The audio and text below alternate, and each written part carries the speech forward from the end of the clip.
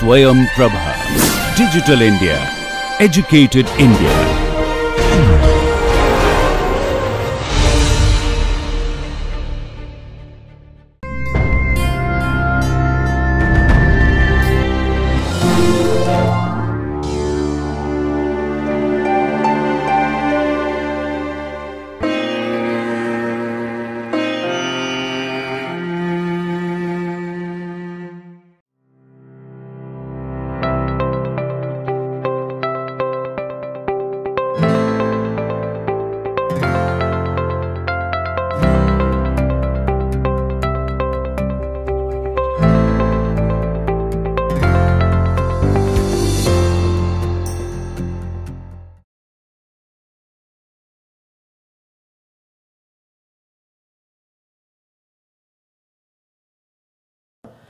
Greetings. So, just this conversation that we had before this class reminds me, means we were talking about Feynman making everything simple, and the reflection path that you were telling about, how a ray gets reflected from a mirror. It is not that it just gets reflected from one point which shows up in your equation, angle of incidence equal to angle of reflection and the Snell's laws and so on, but actually from other points also, but the biggest contribution comes from the path that which goes in the diagram, right? That is the path that is optimized. So, Feynman was somebody who could make anything, seem very simple.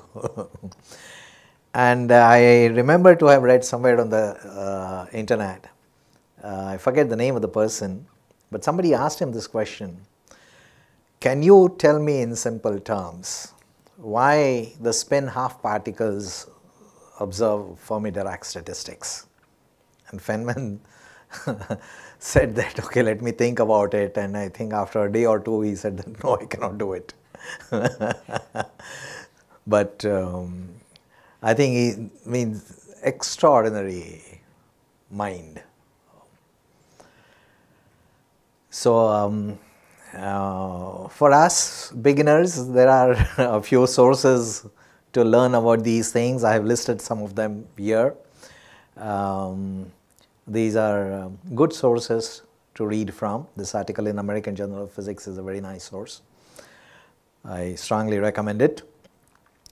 So we talked about the Haney's angle in classical mechanics, and the corresponding angle that comes in quantum mechanics is the Berry phase, okay, or the geometric phase.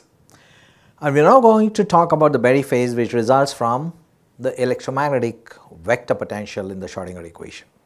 Okay, when you have a charged particle in an electromagnetic field, then you know that the Hamiltonian will consist of the vector potential. So, let me quickly remind ourselves of the basic physics that goes into the choice of a gauge in which you represent the potentials.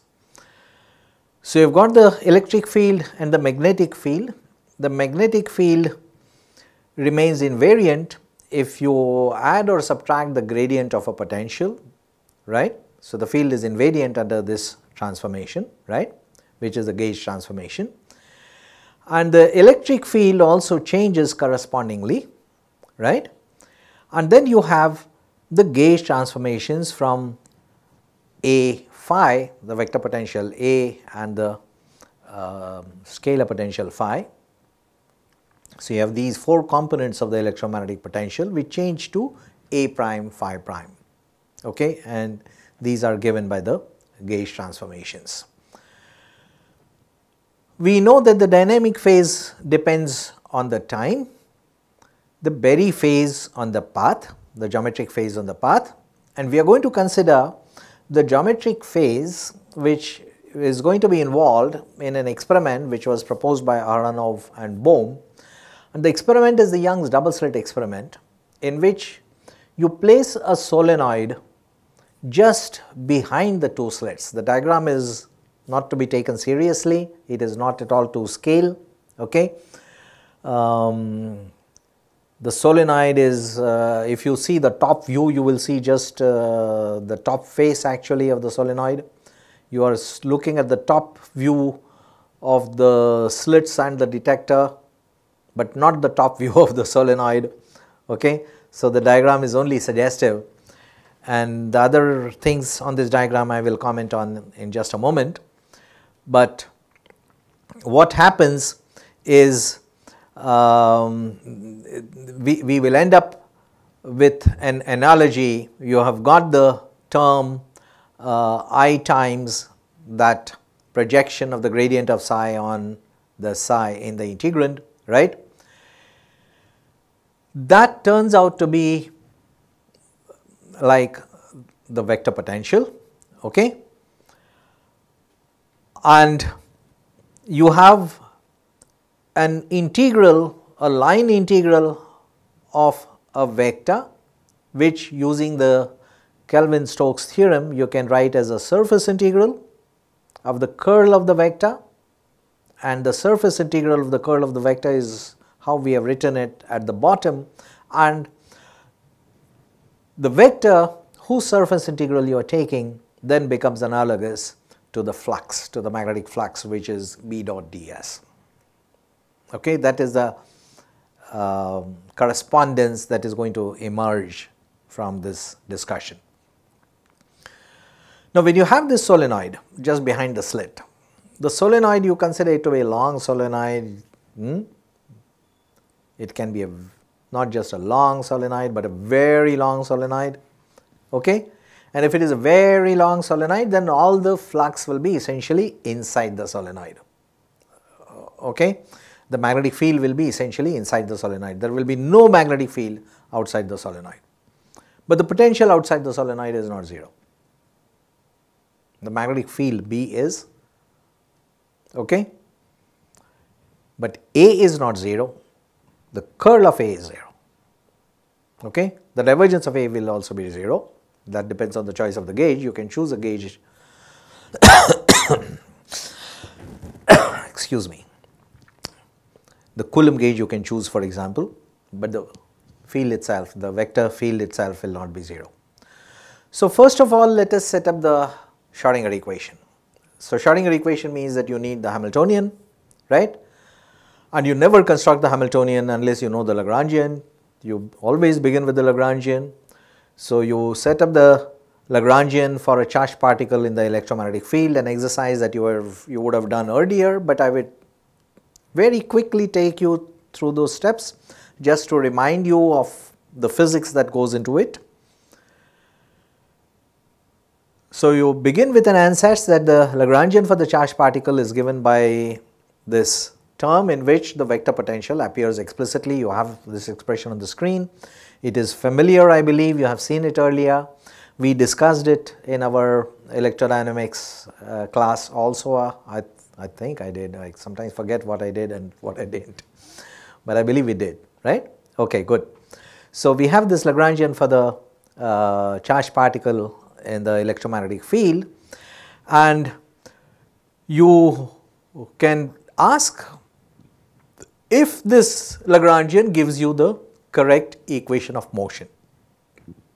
Okay. So, you need the del L by del Q and the del L by del Q dot, and then the d by dt of the generalized momentum, which is del L by del Q dot, right.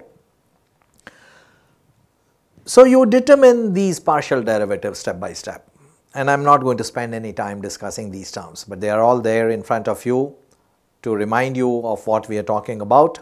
The PDF is available, so you can go through it and then work out these steps for yourself. It is very straightforward and something that you are presumably familiar with, but if not, it is very easy to work out these steps, but I will not discuss this. All I have done is to take the partial derivative of the Lagrangian with respect to the position, with the generalized position, and then the generalized velocity, which gives me the generalized momentum, and then I take the time derivative.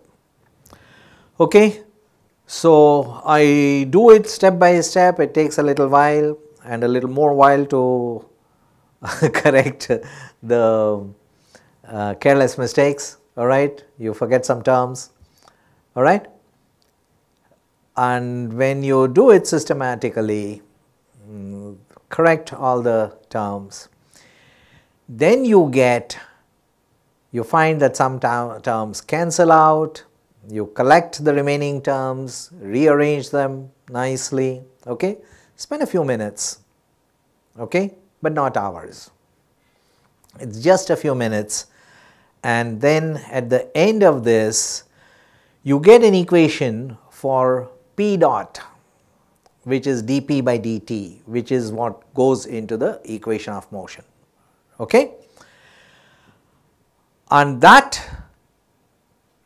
when you rearrange the terms, you have got the partial derivatives of the vector potential with respect to x, and these are the same partial derivatives which go into the expression for the curl of the vector potential, which is nothing but the magnetic field. Okay, so the magnetic field comes from these terms, because notice at the bottom of this slide you have got the expression for the magnetic field in terms of the curl of A, which involves the derivative of the components of the vector potential with respect to the coordinates. Okay, so you get the magnetic field coming out of it, and essentially you recover the Lorentz force equation, which is the equation of motion for a charged particle in the electromagnetic field. So that gives us the confidence that the ansatz, the Lagrangian that we started out with, is appropriate. And why do we need the Lagrangian? You can't of course do path integrals in quantum mechanics without the Lagrangian. You need the action, right, which is the integral of the Lagrangian. So our Lagrangian is correct. We have comforted ourselves with that. This is the Lagrangian, right. This is the generalized momentum, which is the derivative of the Lagrangian with respect to the velocity. But now we see that the mechanical momentum and the generalized momentum are not the same. Okay? The mechanical momentum is just the mass times the velocity. The generalized momentum, to get the generalized momentum, you need the partial derivative of the Lagrangian with respect to the generalized velocity, which is not just the mechanical momentum, but it is the mechanical momentum plus q times the vector potential. Okay, so what is canonically conjugate to x is not mvx but px. Okay, mvx by itself is not canonically conjugate to x, and this is the important lesson, and it is the generalized momentum which is quantized. Okay, so that changes your Hamiltonian. So now you have got the generalized momentum, which is a mechanical momentum plus q times charge. So the kinetic momentum itself is the generalized momentum minus q times the vector potential, right. But then in the Lagrangian you need t minus v, and t consists of only the mechanical velocity. Okay, it is half mv square. So that is only the mechanical momentum part is coming in. Okay, so in the Lagrangian you have got the square of the kinetic momentum, not the generalized momentum. Kinetic momentum is coming from mv, generalized momentum is coming from mv and the vector potential times the charge, of course. Okay, so you construct this Lagrangian, and now you have got the Hamiltonian, which will now include the vector potential. Okay, so now you have got the quantization done. You can put the operator, the gradient operator, which is the generator of displacements. It is coming from that symmetry in translational space. So the operator d by dx is the generator of these displacements, right. And this is the Hamiltonian of the charged particle in the electromagnetic field. Now you have got the dot product of these two operators, that gives you a dot del plus del dot a, which are of course not equal to each other. A dot B is equal to B dot A if these are two ordinary vectors, but not when they are vector operators. And to find what they are together, you just operate by this sum on an arbitrary function f, and then you get the divergence of A in this first term, and this is no longer an operator, this is the operation has been carried out.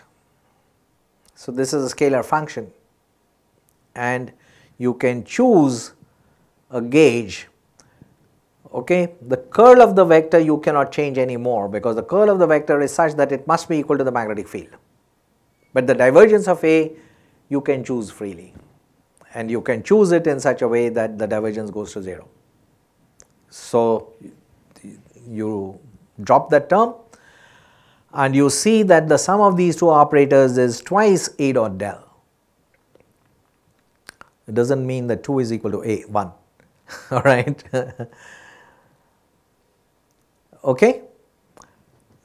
So, the Schrodinger equation now has a Hamiltonian in which you have twice I h cross A dot del multiplied by the charge.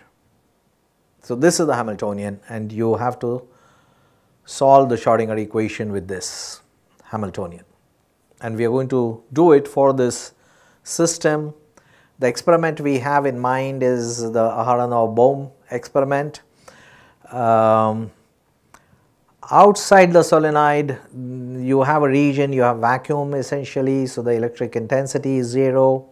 The magnetic field is there in the apparatus, but it is all confined inside the solenoid. There is no magnetic field outside the solenoid, and this is the Schrodinger equation. And if you consider the electric field, electric potential to be 0, then the last term q times phi drops out, okay, when you are doing it in vacuum, and the only field to worry about is the magnetic field inside the solenoid. Then one term drops out and we are good with that, okay. And this is the equation that I would like you to sort of keep it at the back of your mind. So, I have marked it with the symbol of a sun just as a memory aid. We will need this in a subsequent discussion, and I just want to remind you that the solenoid is actually placed right behind the double slit. So, the particles which are entering through the two slits go around the solenoid, okay, one from one side of the solenoid and one from the other. In between you have got this solenoid standing, and one beam from one slit comes from here, goes around it, the other comes from here, goes around it, okay. That is the experiment. The entire magnetic flux is only inside the solenoid, okay. What it does to the interference experiment is something very strange, that the fringes shift as suggested in this figure. If you have one set of fringes, you have dark and bright fringes which you record in the double slit experiment, and then you switch on the current and set up the magnetic flux inside the solenoid, and then you have got a current which is going around the solenoid, right, and that current sets up a vector potential, and the vector potential is outside the solenoid. You can get it from the solution of the Poisson equation if you like, right. That vector potential is not 0, and these particles which are going around the solenoid have no way of sensing the magnetic field B which is inside the solenoid, because the particles are not going inside the solenoid.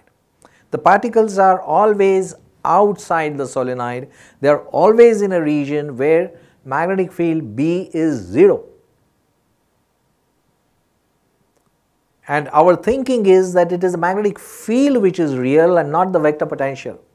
Vector potential is just a mathematical tool in classical electrodynamics, right? Just because it makes some mathematics easy.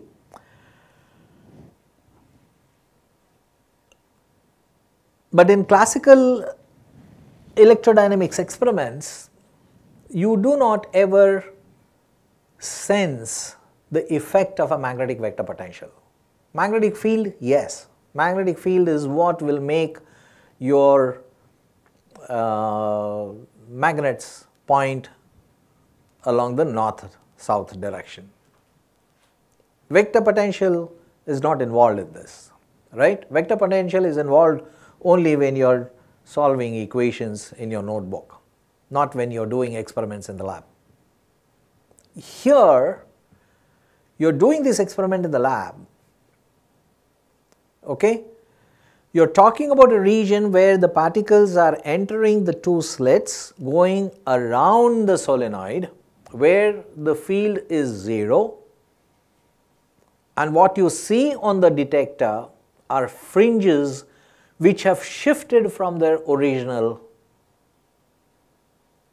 placement. Look at this figure.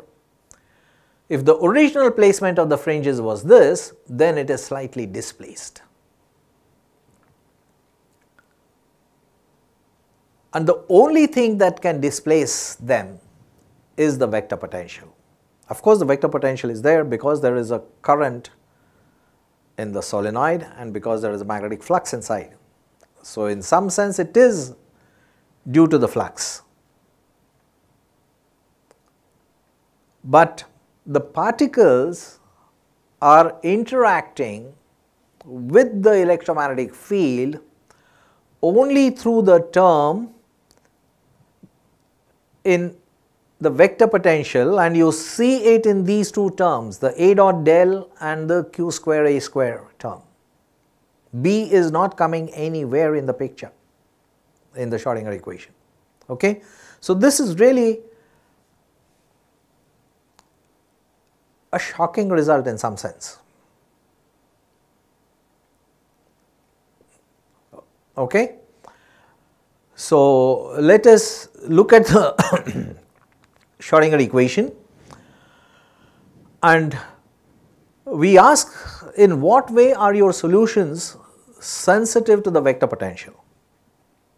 So, we ask this question by asking, how does the Schrodinger equation look like for one potential, but the potential does not matter to the extent that some other potential which you can reach through a gauge transformation will also give you the same fields, right? So, how will the Schrodinger equation solutions respond to gauge transformations of the electromagnetic field, to the electromagnetic potentials? Okay? So, if the vector potential changes from A to A plus del chi, where chi is the gauge function, the scalar potential changes from phi to phi prime, which is phi minus del chi by del t, and chi is a function of r and t. So, it depends on local position and time. Okay? Then you do get a solution to the Schrodinger equation, but not the same psi, but psi prime, which is the same psi multiplied by a phase factor. It remains the same size and everything, the norm is the same, okay, but it is different in a certain phase.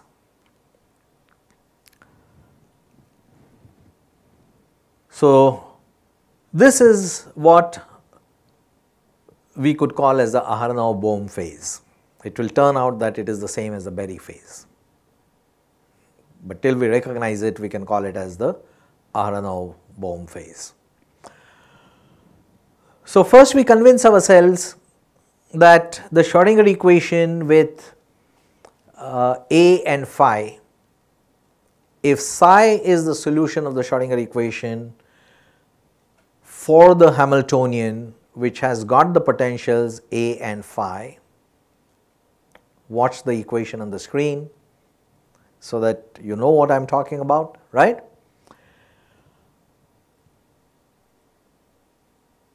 And the Schrodinger equation for a different Hamiltonian in which you have got the potentials transformed from A to A prime and phi to phi prime. This goes along with a gauge transformation of the wave function itself from psi to psi prime, which is psi times e to the I q over h cross times chi. Okay? So, in the last step, I have only moved the term in phi prime from left to right. So, it comes with a minus sign. It is the same equation.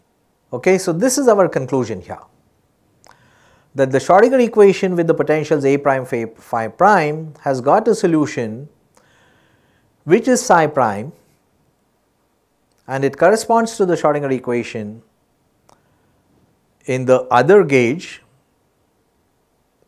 and the wave function changes by the Aharonov-Bohm phase,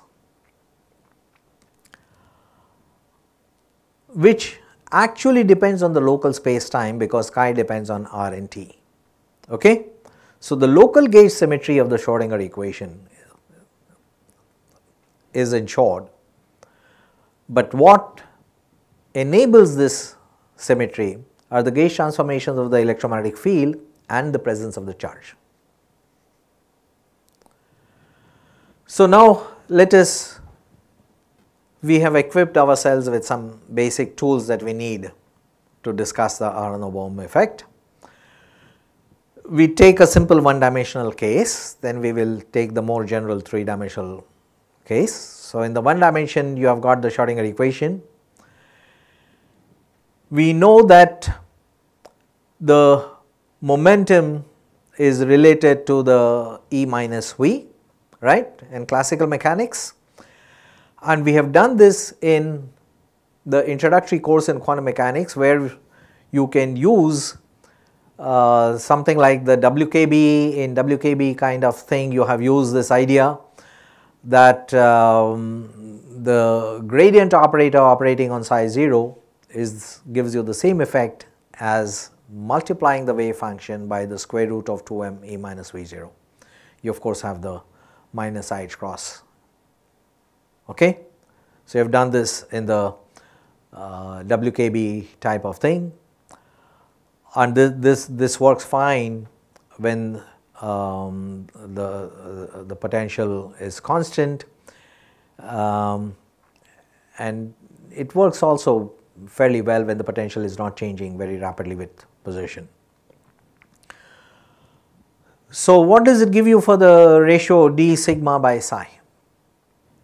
So, from this equation, delta psi by psi is essentially given by this square root factor. You just bring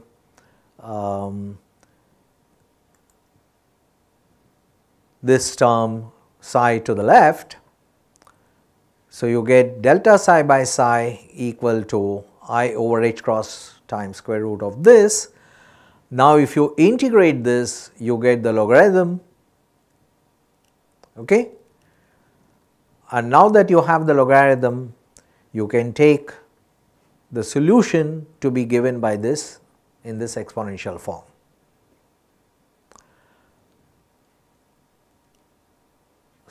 So, in the early days of quantum mechanics and the old quantum theory, quantization was often achieved through this line integral pdx being quantized. Okay, the Bohr model, the Bohr-Sommerfeld model and so on were based on this idea. So, psi 0 is equal to integral pdx, this is what we have, but p must now be replaced by p minus qa.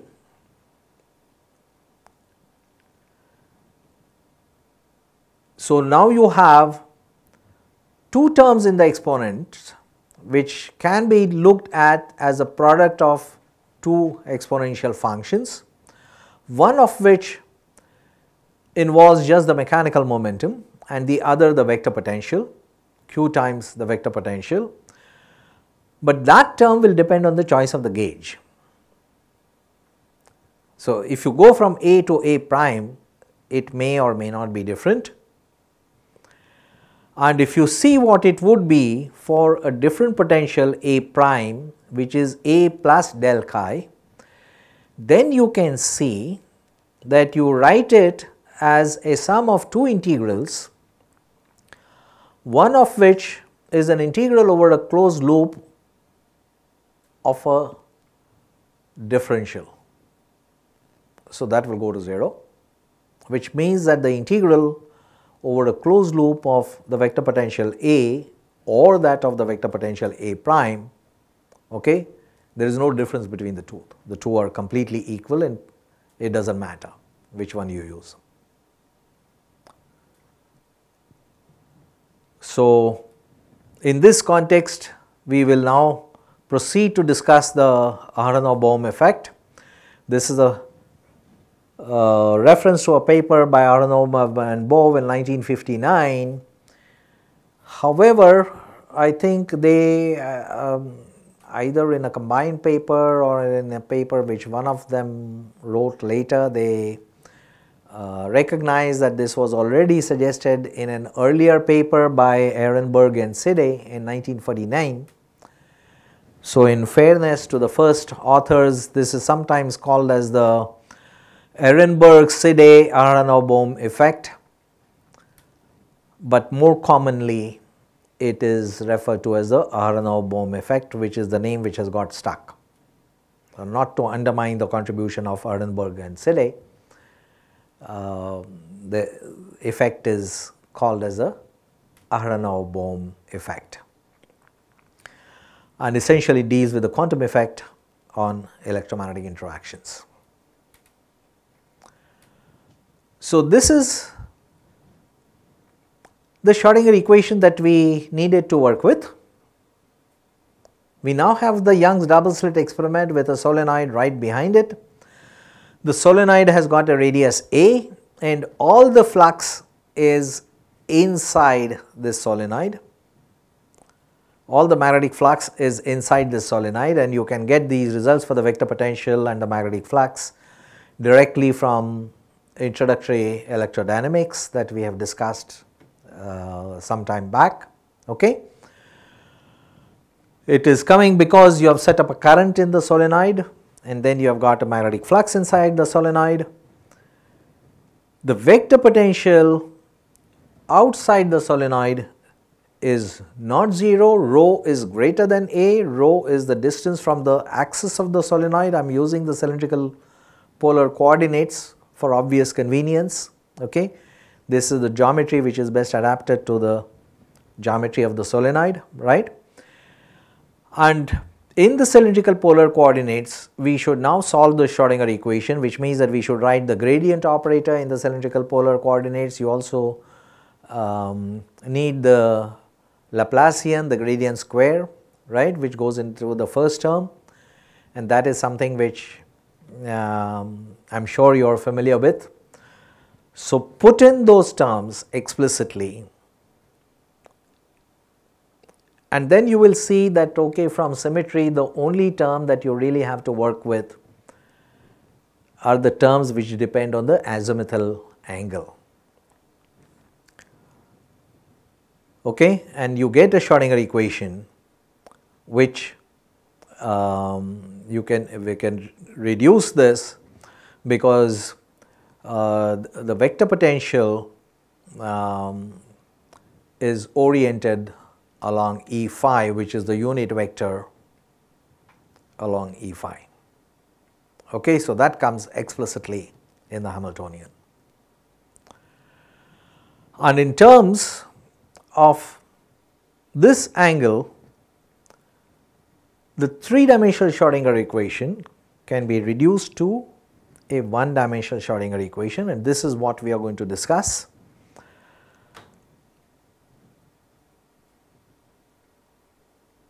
So, I am going to take a break at this point so that you can work out this algebra for yourself and convince yourself that when you write the Schrodinger equation in the cylindrical polar coordinates, you can reduce it to a one-dimensional Schrodinger equation.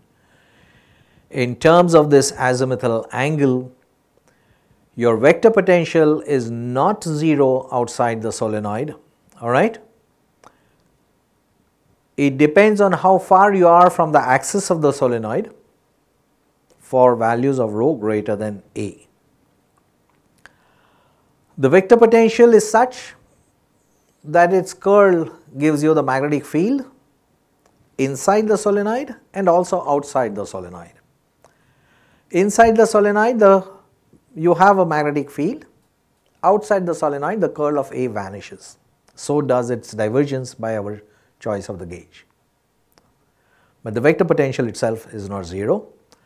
So these are the expressions for the divergence and curl in the cylindrical polar coordinates, which you would be familiar with, but you can take this form directly and work out.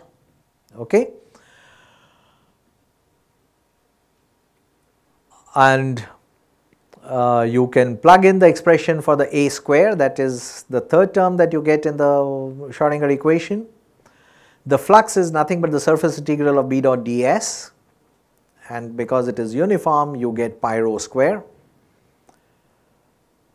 Actually, it is pi a square, where a is the radius of the solenoid. Okay. So use this, and we will proceed to discuss the solutions from this point in the next class. So I encourage you to work out these intermediate steps so that you are comfortable with all the analysis. I have just taken you through the main physics ideas, which is really what I want you to concentrate on. The other things you are already familiar with, but you do have to work them out.